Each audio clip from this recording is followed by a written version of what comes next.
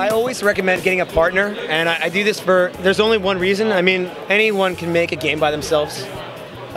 It's true, and you can, but morale gets really, really low in those days when you can't eat. It's really great to have somebody else there beside you to say, you know, look, I can't eat as well, but I want to do this thing, and you're always able to pick each other up. So, you know, if you do go the route of doing it by yourself, finish the game. Even if, you know, you're not going to do it, just finish the game. And I see so many people who don't, and they could win.